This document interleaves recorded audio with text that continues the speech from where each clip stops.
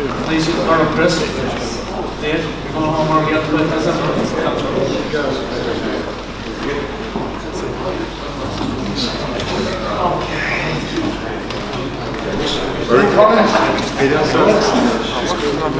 it's very good to keep playing. Hey Ron, how you doing today? This is Spike.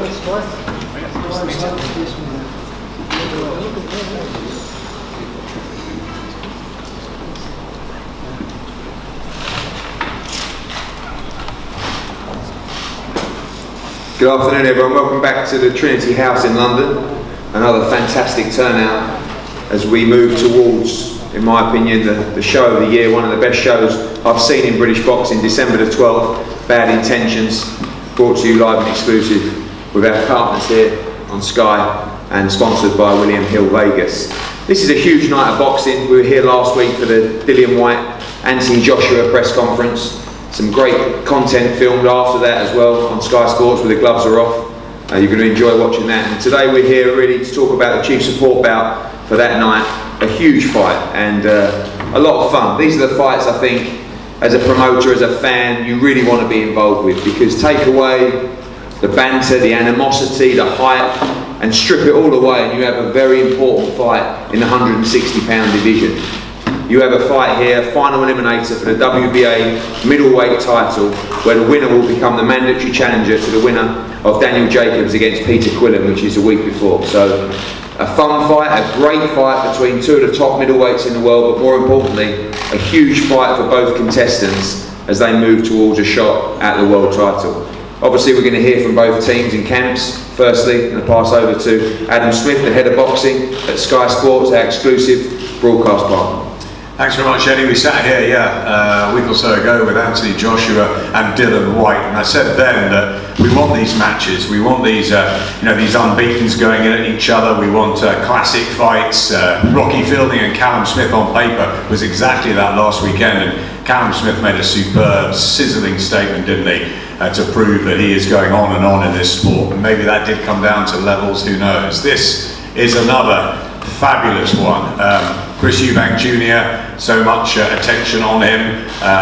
Really pleased to have him on Sky and have the debut on Sky the other week in Sheffield, which was an entertaining evening. But really looking forward to this against Spike O'Sullivan, who I've known for quite a long time.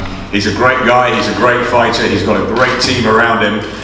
Always had a soft spot for the Irish, and it's fantastic sort of going back to the days of Steve Collins and Chris's dad in Mill Street. We were reminiscing earlier. I took Steve back to Mill Street last year and back to Cork as well, and there was nothing like those fights. Were fantastic, and I really think on December the 12th we're going to have a humdinger here between Chris Eubank Jr. and Spike O'Sullivan. There's plenty of needle, we know, between the pair. They both can fight. They both are very tough guys, and this is going to be a big one and a real introduction to the middleweight division, because the future is very bright for the winner in 2016, and it's one I can't wait to be ringside for.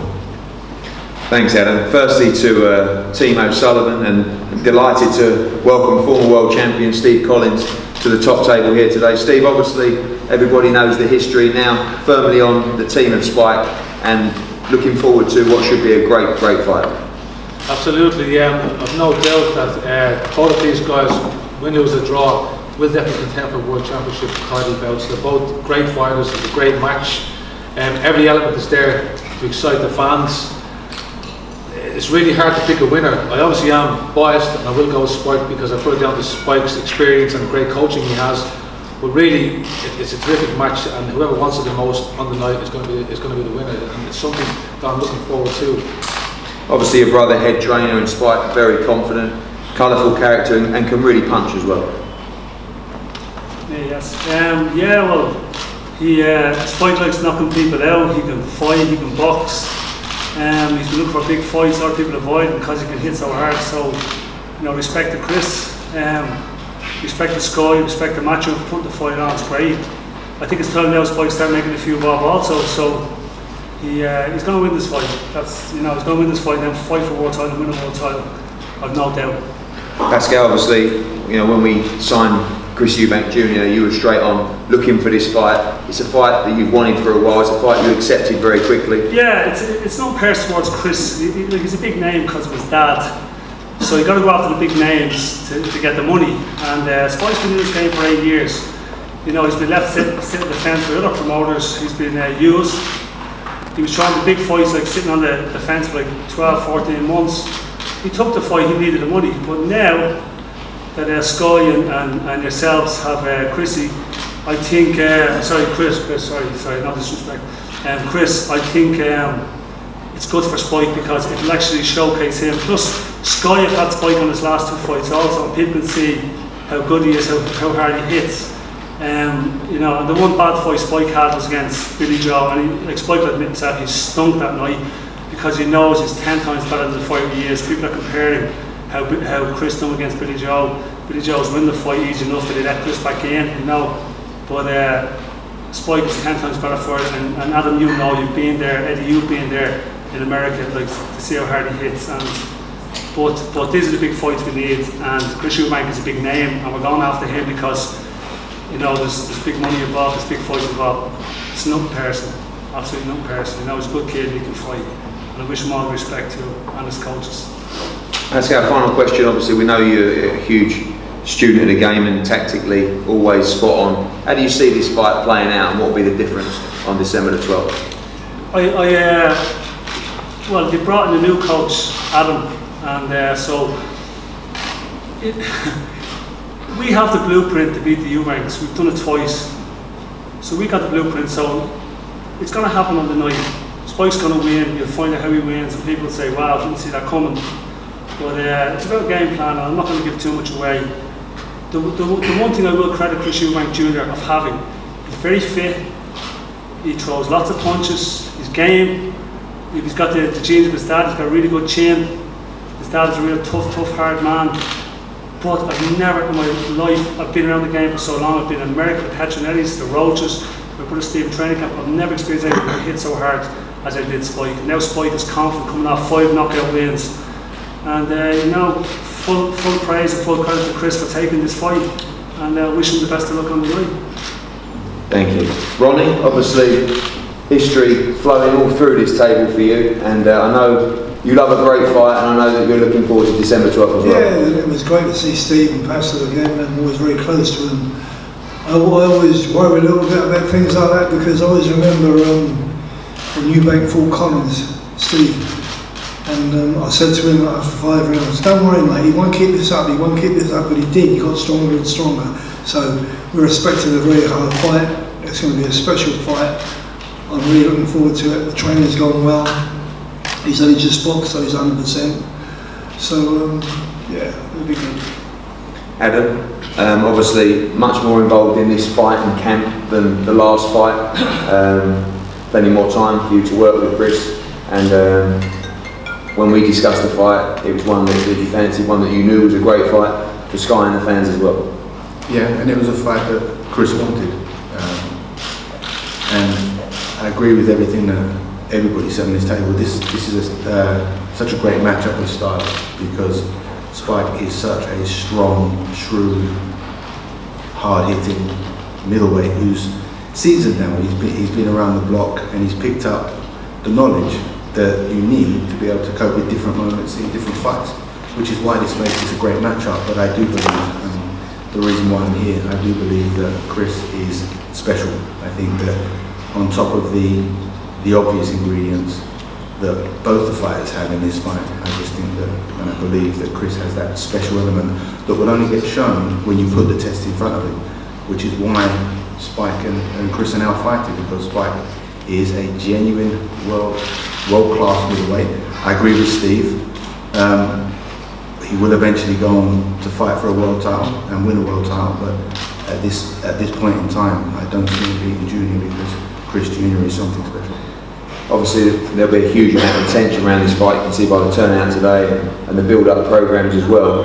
Important that he's in the correct frame of mind, obviously, mentally and physically going into this fight, because there's a lot on the line, and obviously there's going to be a lot of tension on the fight itself. The one thing that Chris has is the right frame of mind day in, day out, even when he's not in the gym. He carries that frame of mind of a fighter, where fighting is not an emotional stress to him, it's something that he lusts after. So his frame of mind, I have absolutely zero concern. Spike, obviously this is a fight you've wanted for a long time. Follow you on social media, very entertaining, and I know you can't wait for December 12th. Absolutely. Personally, I'd like to thank yourself, Matchroom, for making this fight, and Sky as well, and my own promotion company, Murphy's Boxing USA. I'm delighted to be here. I'm thriving on it. I'm really enjoying myself, and I can't wait for December 12th. I'm going to put on a show for the boxing public on the 12th of December. I'm going to knock out this kid next night. Obviously, we've seen that prediction a number of times. You firmly believe that's the way that victory will come in this fight? 100%. I will beat him, and I will knock him out. Obviously, the biggest fight you've been involved with as well, from a profile perspective as well. You've got the experience now boxing over in America. You've come a long way in a short period of time. Great win against Anthony Fitzgerald as well. But have a great, you're on a great roll now going into this fight, and is that confidence really what's making you so sure of victory on the 12th? Well, the bigger the occasion, the better I perform. I love the big occasion, the lights, the bright lights. Absolutely love it. Love fighting on Sky. Just cannot wait for it. Chris, obviously a very quick win over Tony Jetta recently, a couple of days off. I know you've been back in the gym, and now a fight that is very important to your progression in becoming world middleweight champion. This is the next step, and Gary over there is the man they put in front of me. It's going to be a hell of a show. He's a come forward fighter, and I think he's going to be. His one dimension is to come forward and throw punches, and everyone's talking about his power and how he knocks people out. If that's what he's relying on to beat me, then it's going to be a short night. He's going to be walking onto a lot of punches, and it's going to be great for the fans to see. Obviously, again, this is a fight that's going to create a lot of attention. The kind of nights and the kind of fights that you want to be involved in. Of course, these type of fights, fights that the public demand, the public are interested in. I don't want to be going in there with Tony Jetters. That was a disappointing fight, really. I want to be in there with somebody that wants to win, that wants to put on a great show for the fans, and I'm sure Gary's going to go in there and try his best. Unfortunately, then it won't be enough, but I'm sure he'll put on a decent show. Obviously, he's coming with a mentality, as we've seen, to knock you out. How do you see the fight playing out?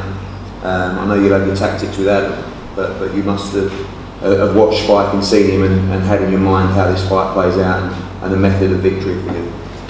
Like I said, I see him as a one-dimensional fighter. He relies a lot on coming forward and throwing power shots. That's all I really see in this arsenal. And he's doing that against low-level fighters. He's never been in the ring with somebody like me, and once he realizes that his slow power shots aren't going to be connecting with me, he's going to run out of ideas, and that's what I'm going to take over and stop him. The fight won't go 12 rounds. Thank you. Spike, any comments there? Obviously, both confident of that victory inside the distance. I don't care what he says. I'm going to beat him. Simple. I'm going to win. I'm going to beat him. It's a shame because online on Twitter for the last few years you've been so vocal. You've been saying all these disrespectful and dark things to me over the years to try and get under my skin. But now you're on the big stage and all you can say is I'm going to knock him out and I'm going to win. Come on, let's put on a show for these guys here. Let's hear some more. I am going to win, Chris. I said that. I got the fight. I got the fight. I'm happy. Say some of the things you've been talking about on Twitter. There's no need for any talk. It's like you're a different guy. It's like you're a different guy. Now you're Mr. Nice Guy. What happened to all the disgusting things you've been talking about all over the last few years? Let's tell the public how you are. I don't know what's wrong. I don't care what you're saying. I'm going to beat you. That's a shame, that was the one thing with, you're the same as Saunders. Saunders had a very strong mouth on him, but the difference between you and Saunders is he would say it to me, he would say it to my face, he would say it to the public. That's just the guy he is. It seems like you're kind of a fake. It's just business to me. just business. Your business is looking pretty poor right now, son. Sorry to say. I don't care what you say, I'm just going to beat you. Well, there you go, guys. Keyboard warrior over here. That's what we've discovered today. Twitter terrorist, but when he actually comes to the big stage, he hasn't got much to say for himself. It's a shame. I thought he was going to get some excitement going on, and I guess not. Sorry, I'd like to jump in there. Actually, the Twitter has got Spike this big fight, probably got his best payday so far. So, you know, I think that was the angle, Chris. Like I said, I don't do Twitter. I think it's a lot of shit, to be honest with you. It's about two fighting men. He's both got to the ring now. Spike needed to do this because, you know, when it comes to the UK, a lot of us Irish fighters, you know, it's kind of looked over, which is okay because we don't sell tickets in the UK. But if it meant him jumping on Twitter and promote himself, if there was disgusting things said, I don't agree with it. I don't respect it. But you're both here now. The fight's going to happen, and as I say, Spike's getting this big payday by far. So, you know, obviously his plan was to get you here, and he's got you here. You know, Spike. And after that, that's, you know, he's got you here. His plan worked, but he's dug himself a very, very big hole, which he will not come out. Yeah. Well, to be honest with you, like your own gym mate, Andy Lee, thinks you can't fight. So what's that say for you? Andy Lee, well, he said in a statement that Spike or Andy Lee. I don't care what Andy Lee said. That's he's your own gym mate. He sees you every day. This is about me and Gary, and I'm not going to be referring to him as Spike because your own gym mate who's in the gym just said you can't fight. He's that's not true. Andy said that Chris is a world-class fighter. No, he didn't. He said Spike or Andy Lee, Spike and Chris are both Starbucks fighters. Andy lives with me. I know exactly what Andy thinks of Chris, and he knows. I saw the statement. I read the statement. So no disrespect to Andy Lee. Sorry, no disrespect to Andy Lee. You dragged Andy into the situation, and Andy has nothing but respect for Chris, day in, day out. Andy knows what Chris can do. He's seen him more than enough times in the gym. No, I think he backtracked and said that then, but I think in the initial stage he said none of them could fight. I think he backtracked. But he sees him in the gym every day, so anyway, I'm not getting involved. This between Spike and Chris, and it's going to be a great fight. As I said, respect for both of them, two great fighters, and the winner will come through and fight for the world title. Spike, your trainer's doing what you're talking for you, man. This is embarrassing. Say something. I thought you weren't going to call me Spike. What? I thought you weren't going to call me Spike. You got me on that one, Gary. Gary, your trainer's doing what you're talking for you. Speak up. You're on a world stage now, man. This is what you wanted, right? I will beat you, Chris. Okay, you said that about 4 or 5 times now. I was getting old. You're missing your daddy. What's he up to these days? He deserted you again. Speak up for yourself, Chris. Did you copy me now? You're gonna go back and forth with the copying. I like how you kind of go for this super villain thing here with the whole, oh, my name's Spike. You need to understand, you're talking to the original bad guy here. I'm the guy, you know, my first 18 fights, I used to walk out to the ring every single time, being booed, hissed, sworn at, every single time. And you know, I remember going over to Denmark, and I had they snuck backstage and waited for me to come out of my changing room when I was making my way towards the ring. And both of them tried to spit at me. Luckily, it hit one of the security guards standing next to me. But you know, I'm used to this role here. You're not the bad guy. You're a pretender. There is no Spike. You're just normal old Gary. And when you get into that ring, everybody's gonna see it. That's all I gotta say. I'm not trying to be the bad guy. The fans are on my side.